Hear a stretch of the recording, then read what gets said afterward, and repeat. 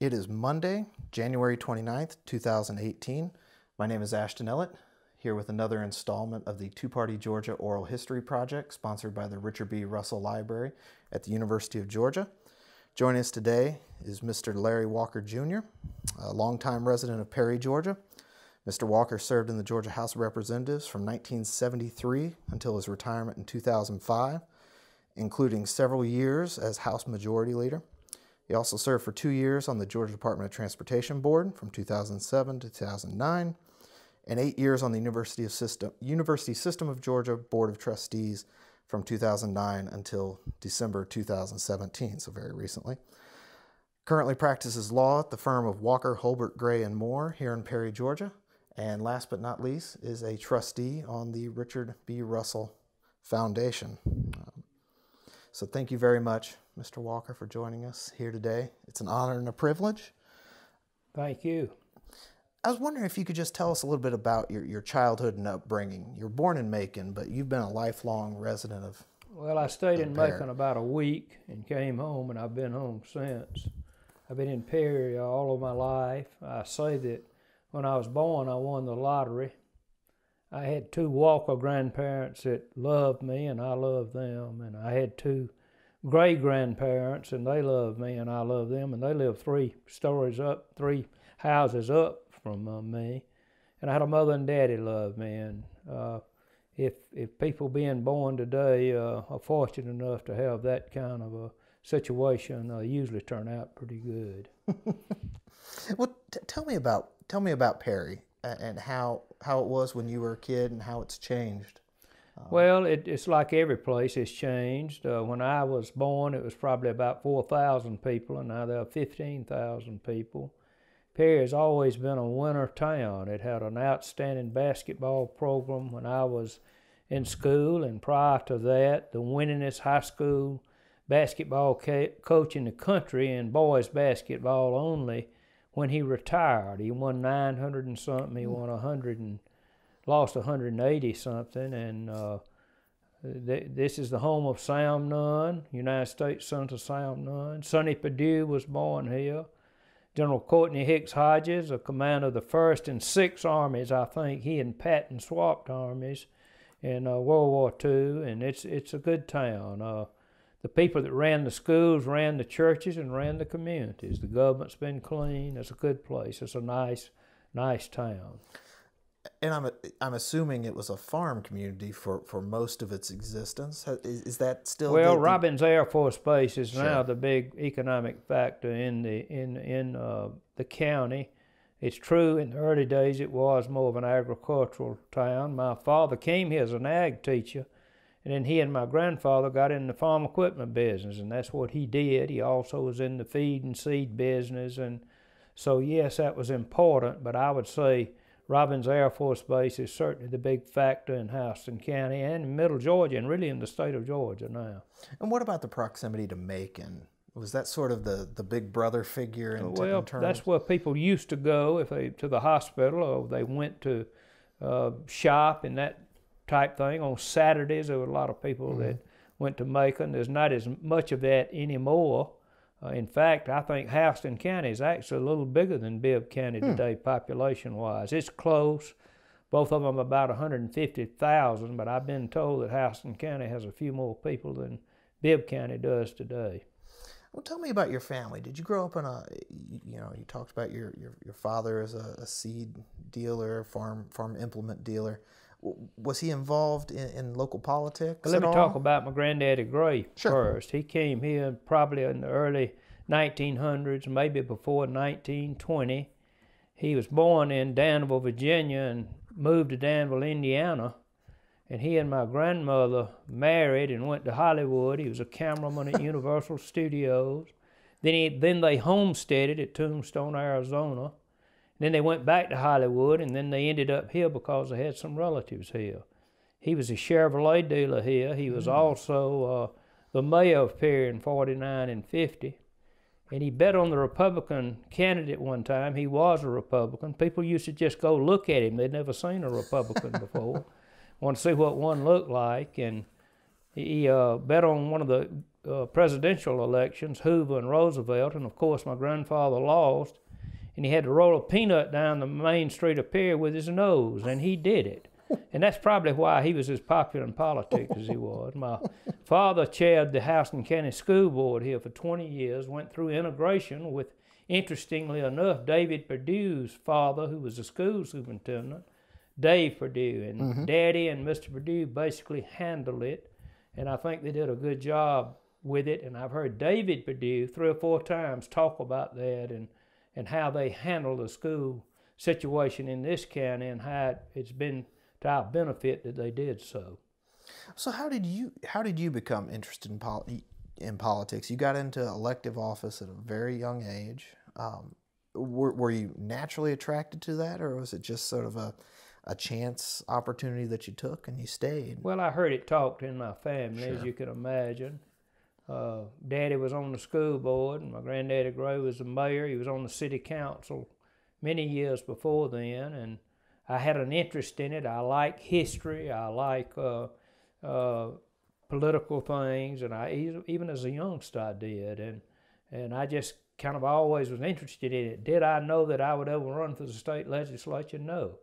But Sam Nunn came to me, and the bottom line to all of it is that he was going to run first for Congress, but he couldn't get the Middle Georgia congressional district he wanted. So he said, well, I'll just run for the United States Senate. But he talked to me about going into his law firm. And he said, when I get elected, I would like for you to come into our law firm. And I thought, well, if you run for Congress or later the Senate, I might run for your seat. And so that's how I got elected. I got elected the same day Sam Nunn got elected to the United States Senate. What were you because the Nunns are an old Perry family. I believe Sam Nunn's father was also a mayor. Sam Nunn's father was a mayor in the 1930s. I've known every mayor of Perry since the 1930s. Now, I didn't know him when he was mayor, but I knew him later. He was an excellent lawyer. He was an excellent Methodist layman. I think he did all of the legal work on Ellett by the Sea down at St. Simon's, for example. And the Nunns are very prominent, good, fine people that the citizens of the community have always looked up to. Interesting fact about Sam Nunn Sr. was he was one of the organizers in this area for Wendell Willkie's presidential campaign, because he was one of those he was a Talmadge Democrat. Well, I didn't know about Willkie, but when Senator Talmadge, Governor Talmadge, came to Perry, his first stop was at Mr. Sam Nunn Sr.'s law office, which is right up the street. I will certainly believe that. So you were elected as a Democrat. I assume you didn't inherit that from your grandfather's Republicanism. That sort of wore off by your generation. Was that just something that was inherited as almost a given at that time? Well, that's just the way people ran at that time. I mean, that's the way you got elected. If I'd have run as a Republican in 1972, I probably wouldn't have gotten elected. Sure. And, you know, there was never a lot of thought given to that. It wasn't like I sat down and said philosophically, I'm a Democrat. Frankly, the Democrats that I went to Atlanta and served with initially were probably more conservative than the Republicans are today, physically. And maybe even in social issues to some extent. Yeah, when you decided to run, you were a municipal court judge, or I was a municipal court judge. Yes, I was at 23. I was a municipal court judge. I knew a lot more then than I do now. And then I was a city attorney. I was a municipal court judge for 8 years, and then I was a city attorney for. I was a municipal court judge for 6, a city attorney for 8, and then my brother David took that over, and we're still the city attorney. We've been the city attorney for 45 years. That's a long time to be city attorney. And I sort of skipped over this, but you chose to go to the University of Georgia instead of Mercer, which is just right up the road. What led you to? It's a very self-serving question, obviously, but what led you to the University of Georgia? Right out of high school, I went to the University of Georgia and went that first summer, and then I went to law school. I made enough credit in the summers to go to law school, 2 years out of high school, so 5 years. I wondered how that matched up on your biographies. It's like 64, 65.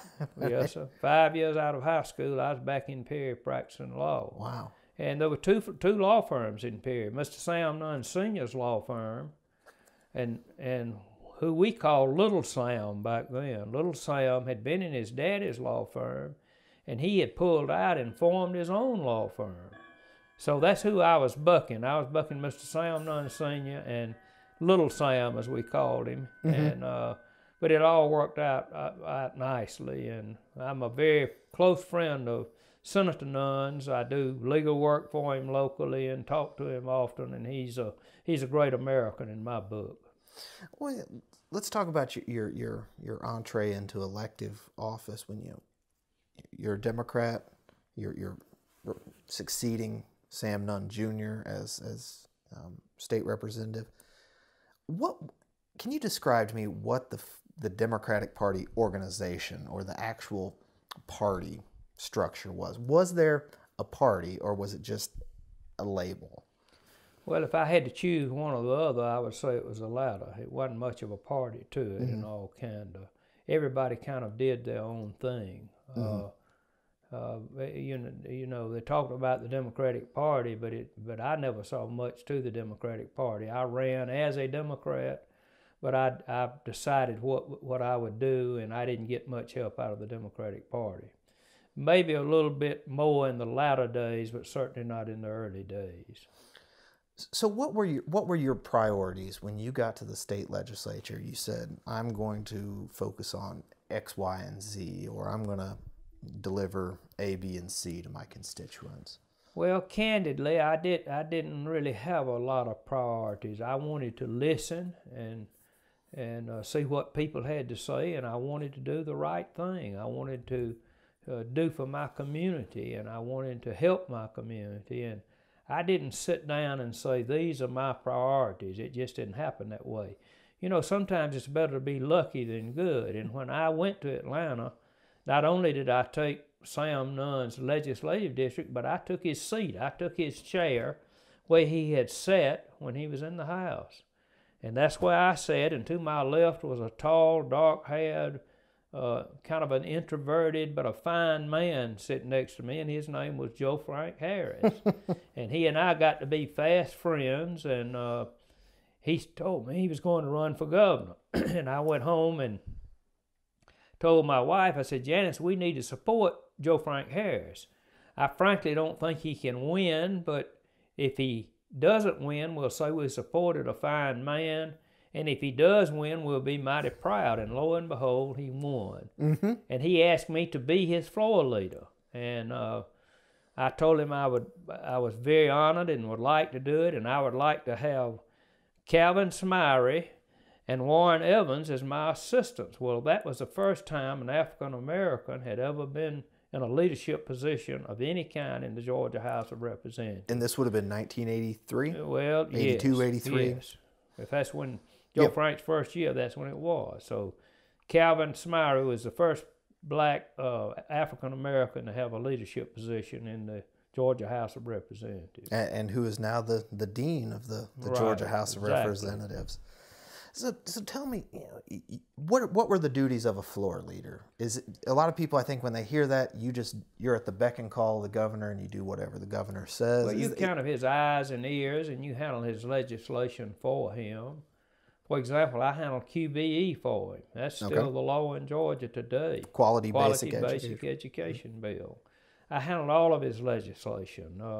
I would talk to him about how I thought we would do on a particular bill, or what the vote might be, and of course Warren Evans, who is no longer with us, from over at Thompson, Georgia, later the insurance commissioner.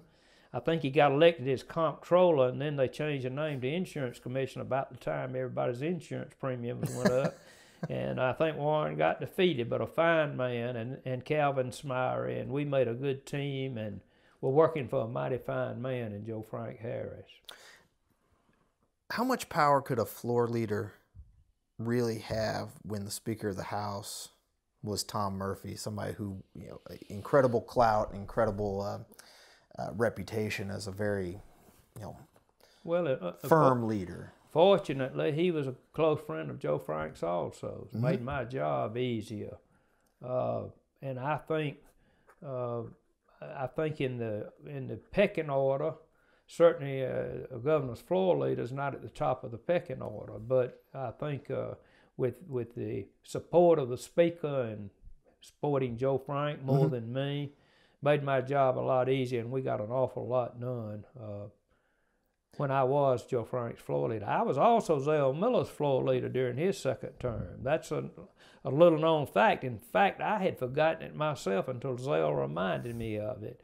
And in one of the ironies of politics, Zell went to see Tom Murphy, and he told Tom Murphy, he said, "I want Larry as majority leader to also be my floor leader because I want the Democratic Party united." And as things turned out, I've always thought that was rather ironic, but I enjoyed helping Governor Miller for what he did during his second term also. Right. Who was the, appropriations in Georgia is such a powerful committee chair. Who was appropriations chair when you were floor leader and then when you were majority leader? Terry Coleman was, and he was an excellent chairman. He really understood state government. He knew where the money was and where the money could be found, Mm-hmm. and I think he was a very, very good appropriations committee chairman. Well, he was from not too far. He's from Eastman, Georgia, 40 miles down there. The birthplace of Stuckey's That's exactly trucks or right. rest stops or restaurants. And then Jack Hill succeeded. No, Jack's in the Senate. That's right. Jack has been the appropriations chair in the Senate a long time. Maybe I just And I don't know who took Terry's place when I can't remember. Okay. Well, you became majority leader in '86 when Al Burris passed away. Yes. When Al Burris died, I became the majority leader. What can you tell me about Mr. Burris? He was smart. He was decent, good. He was from Cobb County, if my memory serves me correctly. He'd been in the chicken business, and he suffered a lot while he was doing the job. I've seen him lay down on the floor. We'd be in meetings of maybe 6 or 8 people, and he'd lay down on the floor, and he was a profile in courage, really. When you said he suffered a lot, was it just the strain and the he had pressure? Cancer. Okay. I believe that was his problem. Yeah. But he was fine. How did you approach the job of majority leader? You'd been in the legislature for about 12, 13 years by that time, and you'd obviously seen enough to know how the place worked. How did you approach that position? Well, I don't remember exactly how I approached it. I understood what the job was about and what I was supposed to do, and I just did the job. I don't remember ever thinking, well, this is how I'm going to approach it. I tried to be myself. I think people in politics that try to be somebody else, they always fail. I've seen people that tried to imitate Herman Talmadge in the way they did, and they become almost a joke. And I'm not talking about those funny people like Bobby Rowan and George Hooks that can imitate Senator Talmadge. I'm talking about people that constantly tried to be Herman Talmadge, and so you've got to be yourself, I think. And I was just Larry and tried to be Larry, and I guess it worked out pretty good. You've already mentioned that sort of the Democratic Party were in the early mid-'80s. There's a Republican presence mainly in metro Atlanta, maybe Bibb County and Augusta and Columbus. How did you try to wrangle such a diverse Democratic Party, a party of conservatives, moderates, liberals, blacks, whites? It was not easy. It was difficult, and our caucus meetings were often very interesting.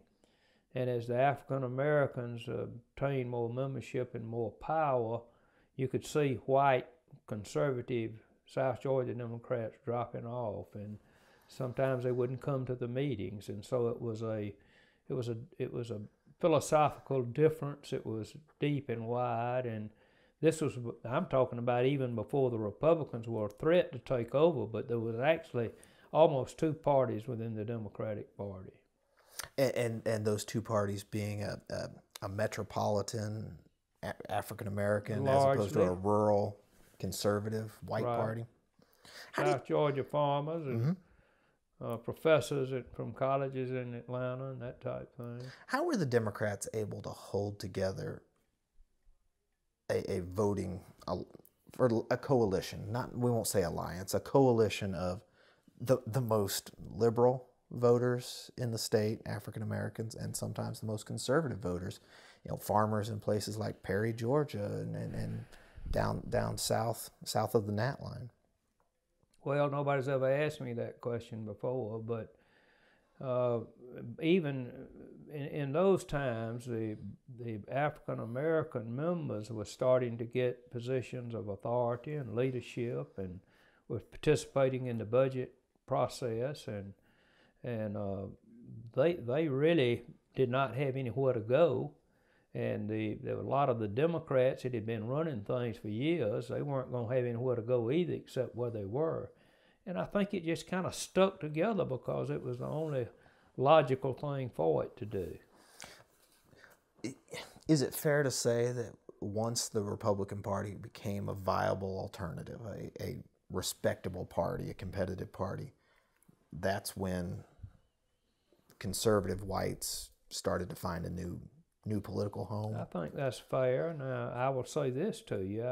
It happened in Florida, and it happened in South Carolina, and it happened in Alabama, and it happened in Tennessee before it happened in Georgia. Long before. And I think the reason for that is a good job was being done. The money was being handled conservatively. Mm-hmm. A lot of good things were happening. There wasn't any wild stuff going on as far as legislation's concerned. And I think people, obviously Tom Murphy was a controversial figure, but having said that, I think most people thought that he was going to look after the money. He wasn't going to throw money away, mm-hmm. and that he wanted what was best for Georgia. And while Mr. Murphy probably had some people that were not pleased with him, he had a lot of people that thought an awful lot of him. And he was a good man. He was a complex man, but he was a good man. And he the World Congress Center and so many things of that ilk that happened that helped Atlanta, he stepped in and said, we got to do this. We're going to do this. And so he was for all of Georgia. And I think people realize that. But it could only last so long. It's amazing that it lasted as long as it did. Well, you mentioned that there was sort of a steady ship. You said there weren't any wild things going on. I think back to a lot of the newspapers and the editorials, and the worst thing they could say about George Busby and Joe Frank Harris is that they were boring. Yeah, well, that's true. Well, how would you describe that sort of approach to the governor's office? I would say going back to Carl Sanders in 1962-63 with the aberration of Lester Maddox, but Jimmy Carter, George Busby, and Joe Frank Harris, you had three we'll call them boring governors in a row. What was the approach to governance in Georgia during your career? Steady, hand on the wheel, don't get in financial trouble. Frankly, it's the way government ought to work. It's a good example of how government ought to work. How Georgia, Nathan Deal is of that ilk. I mean, I think Nathan has been an excellent governor, but he's not flamboyant. He's not out here trying to make news. He's not trying to say something to get his name in the paper. That's the way George Busby was. That's the way that Joe Frank Harris was. Zell was probably a little more of a hard charger. Excellent governor, by the way. Probably the Hope Scholarship's the most important thing that happened in my 32-year tenure. It changed the face of this state by changing the university system and the technical college system. But they were all pretty much of that ilk. They were steady. We've had real good governors ever since I went to Atlanta. When I went to Atlanta, Carter was the governor, President Carter. for 2 years. And from then on, they've been excellent governors. There's been no scandals. There's been no nothing but positive. It's just been a steady kind of a upward movement by this state. When I went to Atlanta in 1973, Georgia was still a backwater state. It wasn't one of the great states in this country. We might say it was, but it wasn't. Today, 2018, Georgia is one of the great states in this country. It's a dynamic place. And it's because of that steady hand on the wheel, in my opinion. Had a lot to do with it. Why do you think that, we can obviously go back and look at Eugene Talmadge, and for a portion of his career at least, Herman Talmadge is sort of that old populist style, sort of that passed down from Tom Watson. Why do you think that demagogues like George Wallace and some others never really took root in Georgia? Lester Maddox being a notable exception, and we have to remember that he was a minority elected governor because Bo Calloway got the most votes in '66. What do you think accounts for that? The fact that we don't have demagogues wildly on the left, wildly on the right? Well, I don't know. I mean, that's a very good question. Huey Long being an example. I think that we've been fortunate. We've been fortunate with the people that offered themselves for governor, and the people have been wise in their selections, and that's a very interesting question. I haven't thought about it a lot, but I don't know that I'm smart enough to answer that. But Georgia's 10, 11 million people, and Alabama's 5 or 6 million people, and there's been so much more growth in Georgia and so much more prosperity than been in a lot of these other states, and that's probably had a lot to do with it. The people have been smart enough to see that things are going pretty good. We better keep this crowd around, and we better keep this kind of a governor. And we elected Carl Sanders when Alabama elected George Wallace, and it was a stark difference and I think at that time Birmingham might have been bigger than Atlanta. Oh, this has come up a few times in interviews. I'm pretty sure, and if not the trajectory, at least was that way. It certainly might not be the only thing, but I think that was part of it. People don't like to invest their money in situations that are in turmoil. I think a great thing that happened, and we haven't called his name, but I think a very positive thing that happened is when Roy Barnes took the initiative to change the flag. I'm a son of the South. I made a speech on the floor of the House. I said, in a sea of Southern drawls, mine is probably the most pronounced. and I sat on the floor of the House that day. When those boys in gray go up that hill at Gettysburg, in the movie Gettysburg, I wanted them to take that hill. I couldn't help it. But it's a time for all things, and it was a time to make a change there. And I think a lot of times, what if we still had the stars and bars flying at Robins Air Force Base? The truth of the matter, it wouldn't be flying there. It wouldn't fly it. And Coca-Cola and Frito-Lay that's right here in the county. And it was a big economic thing that happened. Mm-hmm. Well, we talked about Atlanta and economic, the economic development. Economics is a driver of Georgia. Right as you were taking power as House Majority Leader, taking that post, the economics professor at University of Georgia published a paper on the two Georgias, that there was a prosperous Georgia and a less prosperous Georgia, mainly breaking down to metropolitan and rural. Has that problem only gotten worse since 1985, 1986, the disparity between the growth areas versus the slow or no growth areas in Georgia? Well, that's true. I don't think you can sugarcoat it and tell it any other way. I think it's largely a result of public schools and health care. And until we can help solve some of the problems associated with public schools south of the fall line, not all of them, of course, but many of them, and health care south of the fall line, or the NAT line, as I call it, we're not going to solve that problem. I mean, we can do some things that might help a little, but we've got to solve those problems, and it's a very difficult problem. I don't ascribe to anybody that's in power in Georgia that doesn't want to do something about it. Nathan Deal is from Gainesville. I think he sincerely wants to do something about the problem south of the Nap line, but it's a very difficult problem. Moving back into sort of the personalities in politics, you mentioned some folks who might not share your impression of Speaker Murphy. You worked with several Republican leaders during the ascendance of what is the modern Republican Party in Georgia from the 1980s up through 2005 when Republicans took over. What was your working relationship with the Republican Party, the Republican leadership like? Excellent. Johnny Isaacson, fine a public servant as I've ever served with. Lynn Westmoreland, a very good friend of mine, an outstanding individual. Steve Stansel, Mike Egan, Bob Irvin, Paul Hurd. I'm sure I've left somebody out, and I haven't done it on purpose. I don't think so. I think you got all of them were candid. They were smart. They were honest. They would tell you something you could count on it. I hope they'd say that about me. I serve with a lot of them, but we never had a problem.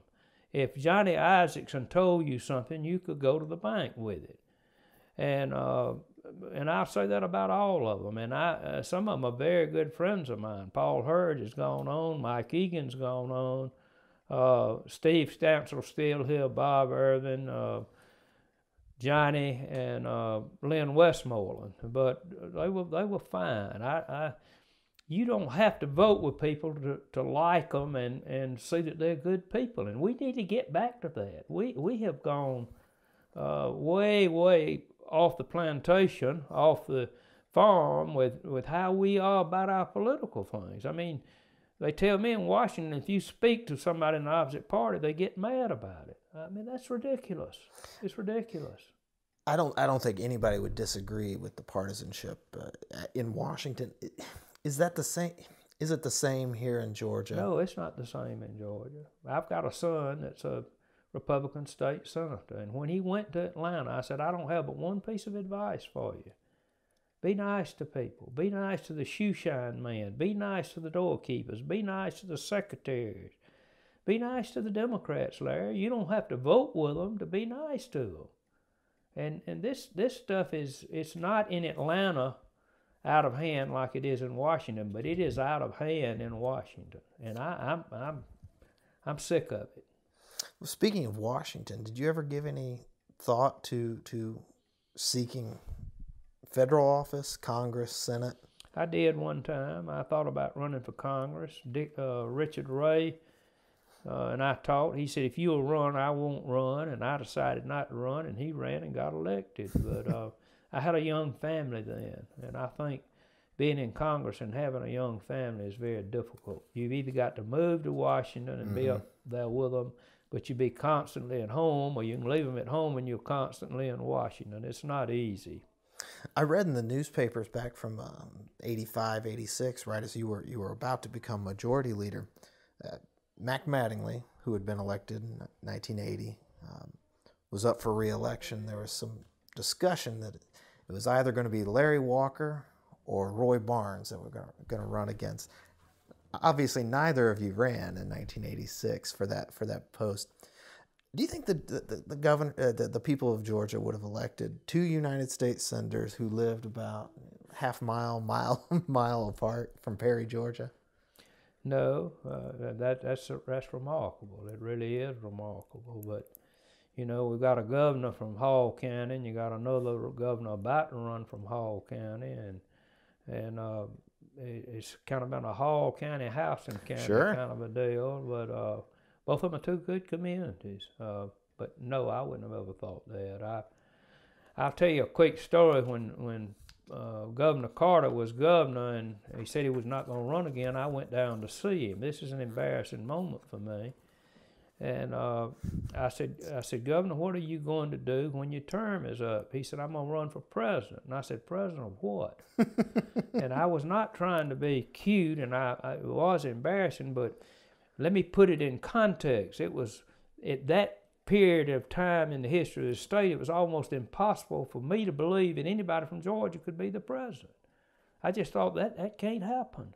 And that just shows how far we have gone from what was that, 1974 to today. It's been a remarkable upward transition.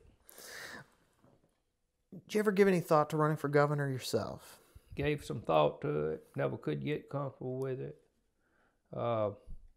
Is that because you were more comfortable as a legislator as opposed to the executive? Well, I wanted to be the speaker.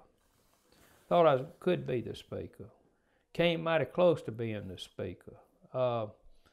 But in another little interesting irony, Terry Coleman wanted to be the majority leader, and I had the votes and he didn't. And I wanted to be the speaker, and I had 87 votes and I needed 91. And I told him, if we don't have the votes, I'm not going to make you vote. That's a tough position to put members in. So at least I thought I had 87. I was a pretty good counter. And but it's just one of those things. I mean, it was, in a lot of ways, I might have been better off than Terry was. He got to be speaker 2 years, and then it all turned over. And Terry's a good man.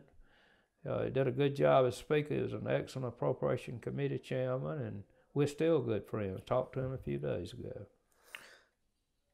Were you surprised that your counterpart in the state senate, Sonny Perdue, switched parties in '98? Shocked. I'd been out of the state. I was chairman of the State Legislative Leaders Foundation, a nationwide organization of legislative leaders, and I had been to a meeting somewhere, and I flew into the Atlanta airport, and when I landed, I hadn't been in the car but just a minute or two, and I got a call from State Senator Sonny Perdue, my friend, colleague, my senator from Houston County, and he told me that he was switching parties, and it caught me completely off guard. But I had from almost 2 hours, an hour and a half to think about it. And one thing I said to myself was that I've known Sonny a long time. We're friends. Our families have been close. His daddy did business with my daddy in the farm equipment business. And just because Sonny changes the letter behind his name from a D to an R, I'm going to treat him just like I always have. And I did. Now, a lot of Democrats didn't. A lot of them didn't, but he'll tell you, when he came down the hall, I spoke to him. I went and talked to him. Frankly, it wasn't easy at times, and you know, people were watching. But he was my friend. His family was my friend. Right. And I was not going to treat him ugly just because he changed parties, and I didn't, and I think he appreciated it. He appointed me to the Board of Regents. I think that says a lot. Right. Well, and obviously this is a question I should ask Governor Perdue, or Secretary Perdue, excuse me. But why do you think he switched parties at that time, in 1998, of all times? I think some of it was personal. I think he was having conflicts with some of the people in the Senate, and I could call names, but I'm not going to call names. And he didn't think he was being treated fairly. And, you know, he could probably also see that was a coming thing. I could see it too. I told my Democratic friends, I said, we better try to form a coalition with these people. I had been to these state legislative leaders meetings and hearing people all over the country talk. I said, we're going to lose this thing if we don't. And I tried to do that. And my 87 votes, a lot of them were Republican votes. Right, right. So when you said, you know, form a coalition with these folks, and we can move back to the party switch in a second, but were you talking about sort of trying to form a centrist governing bloc? Exactly. Would that have worked? I don't know. Probably not for too long. But nonetheless, that was what we were trying to do. Okay. Did you think that was the end of Sonny Perdue's political career, switching parties? Or did you think Well, that he you know, had enough of a following I and a worked support closely with base? Sonny, and I knew he was smart, and I knew he was an indefatigable worker. And I wouldn't count him out, but was I surprised? Yes, I was surprised. I'd be less than candid if I didn't say I was surprised, but I wasn't shocked. I was surprised. Were you shocked or surprised when he became governor in 2002? That's what I'm talking about. Oh, okay. I see. What I'm talking about. Okay. I mean, I thought Barnes was a good governor. He was smart. He did a lot of good things. He probably did too many things. I think the thing that really probably was the most troublesome for Governor Barnes was reapportionment. It was difficult. I think the handwriting was on the wall, and they made an effort to keep as many Democrats as possible, and all that probably backfired to some extent. The flag was still a hot issue then. It's a hot issue, hotter than I might want to admit today. There's some people that still don't like it, but I think the majority of the people in the state realized that was a good thing it was done. Well, beyond the flag and reapportionment, was it the outer perimeter, the northern arc up in probably turned an already Republican leaning area solidly Republican, or teacher evaluations, teacher pay. So there was a lot of the regional transportation, the Greta came out of the barn. Now that you say that, 4-year administration, there was a lot of things came out of that, the Barnes administration. He was a doer. He still is a doer. He keeps active. He's still a doer. Yes, he's smart. Roy is smart. He's fun to be around. He tells good stories. He tells funny stories. He's usually the smartest person in the room, and sometimes people resent that a little bit. But I'm very fond of him, as I am very fond of Sonny Perdue. I might be the only person in Georgia that thinks extremely highly of both of them, but I do. Well, what's your assessment, your analysis that in 2002, Georgia voters elected Sonny Perdue from Perry, Saxby Chambliss from Moultrie, and the House Majority Leader was Lynn Westmoreland from Sharpsburg. That's very different from you named several House Minority Leaders that you worked with over the years. With the exception of Steve Stansel, they were all from the metro Atlanta area, the suburbs, and Steve Stansel was from the mountains. The Democrats lost the Main Street, Perry. They lost the farmers. When they started switching, it was over. It was over. Is there any way, Democrats have been shut out of power, governor's mansion since 2003, and state senate since 2003, House in 2005, statewide elective office since 2010. What is the path back to power or even competitiveness, viability? It'll come out of the metro areas if it comes. You from Illinois, you know how it is. You know what the Democrats probably, if they're in power in Illinois, it's out of Chicago and the Chicago area and the rest of the state. That's the way it'll be here. If it ever comes back, it'll be the Democrats in the metro areas and the Republicans in the rural areas. My view. After you retired in 2005, and then you had a year or so break, and then you were on the GDOT board. Tell me about your assessment of transportation, the state of transportation, and then the future of what it means to the state. I could not have been on the DOT board at the worst time. It was 2.5 years. We had no money. I'll admit that I've always been a person that's tried to help my local people. Sure. I did that as a majority leader. The Ag Center in Perry being one example of what I was involved in, not the only person. I'm not taking all the credit for it. Right. I believe in that kind of stuff. But we had no money. We were just doing the best we could to hold on to what we had. DOT is a mammoth operation. Somebody told me one day, said, Larry, up there, they told me, said, do you know how many signs we maintain? I said, no, I don't know. He said, we maintain 5 million signs. So that's the kind of the numbers that we're talking about. And you think about all of the roads all over this state that are state roads, and it's a mammoth operation. And when you don't have any money except to just do the very essentials, it's not a fun time to be on it, frankly. The Governor Perdue came to me and he said, "Larry, would you prefer to be on the Board of Regents?" I said, "Yes, sir," just that fast. And that's how it happened. And I'm very appreciative to him for it. I enjoyed the DOT. I enjoyed the people. People that would be friends of mine, Rudy Bowen, Bill Cuckey, I could name others, but be friends of mine all my life. But it was not a good time to be on the DOT board. What? How has the financial state of transportation changed? Why was it so bad in 2005, 2007? We went in a depression. We were going into a depression. That's why.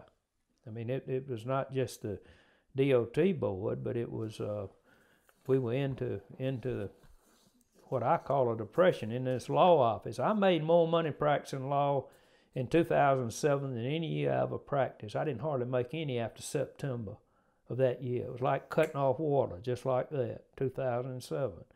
And that it was a rough. I've had grown men to sit in this very chair right here and cry because they were losing everything that they had worked for years.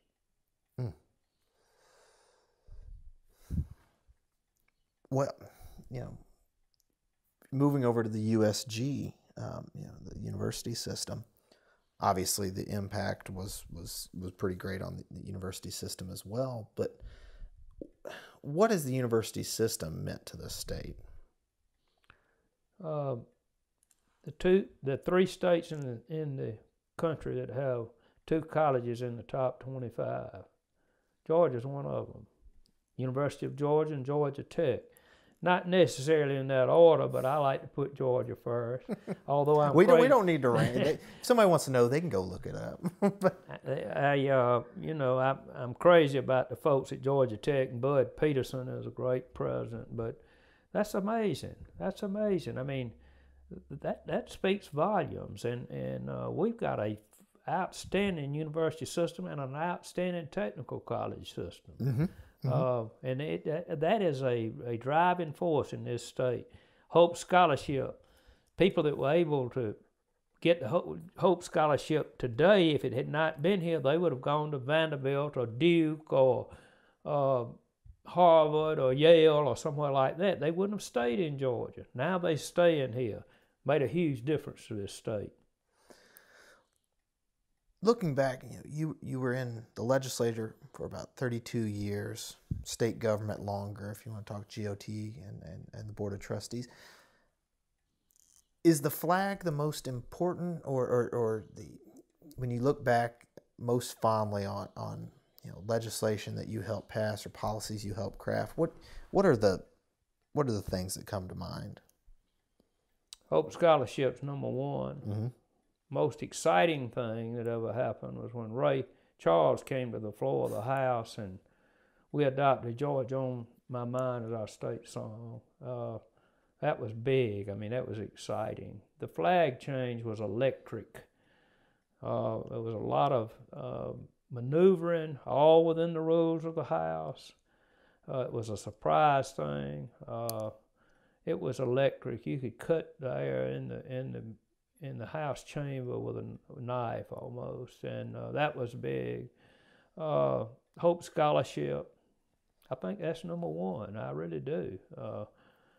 All of those were big, and QBE by Joe Frank Harris was a mighty big piece of legislation that's lasted a long time. Who would have thought that QBE would still be here, 30-something years later? I was going to say, yeah. It's amazing. They criticize it, but they can't come up with anything any better. Every session. There were rumblings about it this year, but it's still there. So you must have done something. Zooming out a little bit, there used to be talk of Sam Nunn and Jimmy Carter. Those were Georgia Democrats. I'm a Georgia Democrat. Does that phrase have any meaning anymore? Not the meaning it used to have. I think the future there'll be Democrats and there'll be Republicans. I mean, I don't think it has the meaning it used to have. You know, the Republican Party was such a non-entity in the state for so many years. Following Reconstruction, and there were rumblings of republicanism for a while, and it would taper off. It is the solid majority party in this state. Why do you think the party evolved the way it has? Why did the Republicans come to power, and why have they been so successful holding power? Well, I don't think the Republican can sit back and say we're going to have it forever, we're going to have it for a long time into the future. If you look at some of the elections where they're getting, 53% of the vote, 55% of the vote, it doesn't take a lot to change it. Fortunately for the Republicans and fortunately for Georgians, we've had mighty good people from the Republican Party in high office. We've talked about Nathan Deal. We've talked about Sonny Perdue. What about Saxby Chambliss? Johnny Isakson. Johnny Isakson. I mean, you can't beat Johnny Isakson. Nobody can beat him. I don't mean you can't beat him as far as getting the job done, and he's good. And as long as the Republicans continue with those kind of people in office, I think they can continue to hold on. But one of these days, it'll probably switch back. Well, do you think, maybe we've already touched on this a little bit, but the biggest threat to Republicans as a majority party, is it sort of deviating from that approach to governance? I think the biggest danger to the Republicans is going too far to the right. Okay. I still believe that the vast majority of the people in this state and in this country in the middle. And if they go too far to the right, I think they could lose it. Mm-hmm. If you had a very right-wing Republican candidate and a middle-of-the-road moderate Democrat that's charismatic, attractive, decent, things happen. Well, I mean, we're in an election year, and on the Democratic side, you have two candidates, two very, very accomplished, well-spoken, educated candidates in Stacey Abrams and Stacey Evans. I think Stacey Evans has consciously pitched herself as sort of that centrist, moderate candidate. But are the parties so polarized now that the parties are going to nominate either a hard conservative in the Republican Party and a hard left liberal in the Democratic Party? Do you think that it's just the way the party structures work now, that maybe I don't think the Republicans are going to have, based on, I'm not fully familiar with all of the candidates and their philosophies, but I don't think the Republicans have necessarily got the main candidates. I wouldn't characterize them as being hard right candidates. I don't think you're going to have that. Now, I know Stacey Evans. I like her very much. She's very articulate. But I think unless the Republicans do veer hard to the right, that they're going to be difficult to defeat. Sure. What do you think about the response? We're talking post 2016 with the surprising election of Donald Trump, that the Democrats have clawed back seats that have been held by Republicans in my hometown in Athens. Two legislators, the Buckhead seat held in the state Senate by Hunter Hill, who is running for governor. Democrats have taken it back. Do you think that is a reaction to sort of the national level politics, or do you think that gets to sort of deeper structural shifts? I think it's a reaction to some extent. I don't know the politics up there, and so it's kind of hard for me to say, but I think there's going to be a reaction. What do you think Georgia politics, the political parties, what do they look like 10, 20 years down the road? If you take into account the demographic changes, the economic shifts that are going on in the state? Well, if you'd have asked me that 20 years ago what I thought it would be like today, I'd probably miss it so badly that I better not tell you what I think in 20 years. And things change faster now than they used to. Everybody's got this stuff in their hand. They think they know everything. And to some extent, they do know everything. That's what makes leadership so difficult. You can't lead people that think they know more than you do. So what's 20 years from now? I wouldn't venture a guess. I don't know what it's going to be. It's changed a lot in the last 20 years. I think it'll change even more in the next 20. How it'll change, I don't know. Well, you know, it's just wrapping up here. You stepped down from the Board of Regents in December. So what are your future ventures and adventures? Well, I've got a mother that on February the 10th will be 98 years old. Well, congratulations to your mom. I try to go see her every day. I've got a brother that's a law partner here that has had leukemia. He's been at Emory about 150 days, and I've been trying to do a lot of his work and mine too. You know, I've got a lot to do to keep me busy here, and that's really the reason I'm back here. That's the reason I'm off of the Board of Regents. I think that, and my wife is a wonderful person. I want to spend more time with her while we both can enjoy each other. So my daddy told me many times, he said, Larry, it's a smart man that knows when to put something down. It was time for me to put it down. It's that plain and simple. I enjoyed the Regents. I liked the people. I got along fine with them. I was able to get stuff done that I wanted to get done. It's these other things that are bigger things. There's bigger things in politics. There's bigger things than going to Atlanta. There's more important things, and I'm trying to focus on the more important things. Well, as my parents and my in-laws would say, grandkids are probably, they're the smallest things, but they might be the most important things. So yes, sir. You get to do that yes, too I've when got now you're back too. home. Yes, sir. Well, Mr. Walker, thank you very much for taking an hour out of your afternoon on a beautiful afternoon here in Perry, Georgia. I've enjoyed it. I always enjoy talking about these things, and I think things are going to be all right. They're going to be different, but you know, I haven't missed any meals, and I've been warm in the winter and cool in the summer, and I've got a lot of relatives here, and I see them and enjoy them, and a lot of friends, and beyond that, you know, there's not much really. Well, thank you very much for talking history, politics, and being an optimistic voice in some interesting times in which we live. Thank you, sir. Thank you very much. I enjoyed it.